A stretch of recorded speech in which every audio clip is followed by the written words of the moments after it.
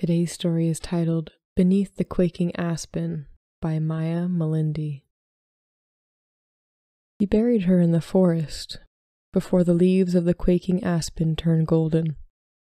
No one noticed the tamped down soil, or the way the wild grasses died back all around her, or even the circle of whimsy brown mushrooms that erupted soon after. And when autumn came and the leaves changed, the trembling giant whose roots she fed turned scarlet instead. "I am here," she called. "Please find me." But after the first frost, the leaves turned rusty and were then indistinguishable from the rest. No one noticed her, buried in the forest beneath the quaking aspen. Snow falls, blanketing her in a cold white solitude with only her thoughts for company, and she wonders, does her family know she isn't coming home? Or do they maybe think she's just run away from it all? Does anyone suspect foul play? Or has he once again convinced everyone of his harmless temper? "We argued, but I loved her. I never would have done anything to hurt her." Then why did she, the other woman, drive her car in neutral into the lake? She wonders what he'll say about her.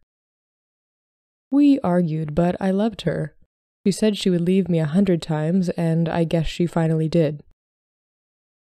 She wonders if anyone ever found the unused airplane tickets in the back of her underwear drawer, rolled up in a sock with the wad of 20s she'd been collecting for months. Did he find them? Is that why she's rotting away in the earth now? Spring arrives and the bugs return, but she only has so much of herself left to give them. The grass grows back, greener than before, and the roots of the quaking aspen snake through her ribs. He returns and steps on her grave. Just with one foot at first. She thinks he's testing the ground or checking for bones sticking out of the soil. When he doesn't fall through, he stands on her grave fully. The pressure on her chest is unbearable, but he already broke her heart once. When he breaks her ribs, she feels nothing. He steps off quickly, sheepishly, and reaches forward. He grabs a branch from the tree he buried her under and snaps it off with a quick tug. Is that how she died? She remembers his hands on her neck and then nothing else. It was so quick. They argued. She told him she didn't love who he was anymore, but she never got the chance to leave, like she'd planned to for months. He walks away with his souvenir, and she doesn't see him again for a long time. A million thoughts fill her up, and she wonders if she'll ever have peace from them. They never ceased while she was alive, in her waking hours or otherwise, and now they continue even as her body returns to the earth. Restful oblivion does not come to her, and she wonders, if not in death, then when? Does Nikki worry when she doesn't show up? Or did they just assume she never meant to arrive in the first place? Are they angry she broke her promise? What about her cat?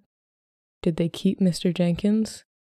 Is he healthy and happy with Nikki? And, more than anything, she worries no one knew her thoughts in those final months, because he stole her from her family and friends, stole her from herself even. She'd said so many awful things to so many people, and all they'd ever wanted was for her to be happy and safe. But she never listened, was too proud to admit she'd been wrong until it was too late.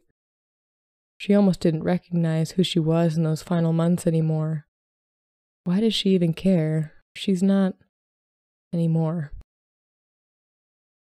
She begins growing out of her broken body the following year and feels for the first time in a long time the gentle rays of sunlight beating down on her through the budding leaves of the surrounding quaking aspen trees. However, almost before she can appreciate the new sensations that come with being a sprouting aspen tree, a browsing deer strips her of her leaves, and then a hare finishes her off. But that's fine. Her roots remain, and she continues pulling water and other nutrients from the ground for the giants she shares herself with. They don't speak, but she feels their sympathy as they wordlessly console her and offer her their full support when spring arrives again. She grows quickly with their tender support, and when the browsing deer returns, she has more than enough of herself to give. When they see him again, they almost don't recognize him. He's older, grayer, feebler. He walks with a cane now and uses it to push around the mulchy layers of decaying leaves. The top layer of soil has grown sugary over the years, and he has to hold on to branches as he steps up the incline or risks slipping. But he is himself still, and they could never forget his eyes. Warm like honey, hard like amber, and sometimes colder than moonlight. Wrinkles and time have softened his piercing gaze, but they still feel it as he looks about. There's an unmistakable hint of sharpness, like raw edges on smooth river stones. He does not recognize them. They have grown up strong and tall since he saw them last, and the animal path he followed all those years ago has meandered ever so slightly off track. He is not lost, but neither can he find his destination. He looks up, straining his neck, searching for the tree with the cracked-off branch, searching for the piece of them he broke. He turns around 3 full times, facing north after each spin. Still, he does not find what he is looking for. Forgiveness. Closure. Maybe the tree he buried them beneath, which no longer stands. It blew over some years ago when the summer storms came. The uprooted stump is just to his right, but he does not make the connection, because the thick trunk was hauled away for campfire fuel the same year it fell. He leans against his cane, silently stewing over his dilemma. He's never had much patience for anything, really. The wind rattles through their bare branches, and a chill creeps through him. He shivers, hunching his shoulders against the stiff wind, and lifts his cane. He turns right, shuffling through the frost-laden leaves, and unknowingly walks over their grave. He stumbles over the exposed roots still attached to the rotting stump and falls, hard. He lays there for a long moment, winded from his rough landing. When he recovers enough to move, his shifting is accompanied by a low groan. He does not stand up, cannot stand up, and rolls onto his stomach, searching for his cane in the leaves. He does not find it. It flew quite far when he fell. A crow caws overhead, and he curses while struggling to push himself up onto his knees. One hand sinks into the frosty leaves and closes around something smooth and roughly the same diameter as his cane. He pulls on it, yanking it out of the ground after a couple of firm tugs.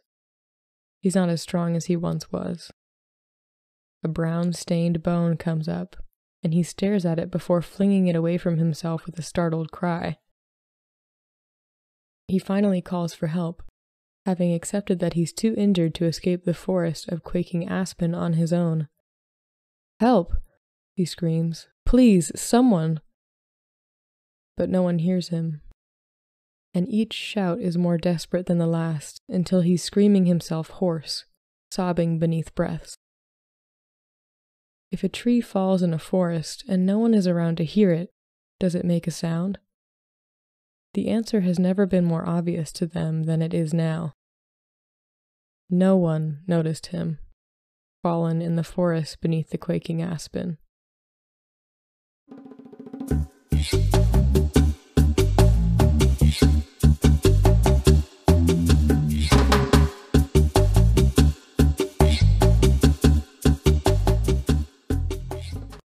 Good morning, afternoon, or evening. My name is Katie, and you're listening to Unpublished Not Unknown, where we bring indie writers from across the world into the spotlight. If you enjoyed this story, be sure to visit the author's Readsy page linked in the show notes. Go show them some love and let them know you came from the podcast. If you're a regular listener and want to support this effort, here are a few ways to do so. The quick and free way is to give us a 5-star review on Apple Podcasts. It only takes a few seconds. You don't even have to write anything. All you have to do is go to the app and tap the stars. Another way is to share this episode with friends. You can also follow the podcast on Instagram at unpublishednotunknown.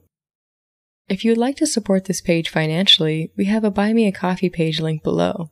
That gives you the option to either become a monthly member for just about $1 an episode, or $4 a month, or you can support however much you'd like at a dollar amount you decide. I post a new episode every week, so be sure to hit the follow button wherever you're listening to make sure you don't miss the next one. Finally, I want to give a big thank you to the author for allowing me to give voice to your story. It's been a pleasure. Until next time, this has been Unpublished, Not Unknown.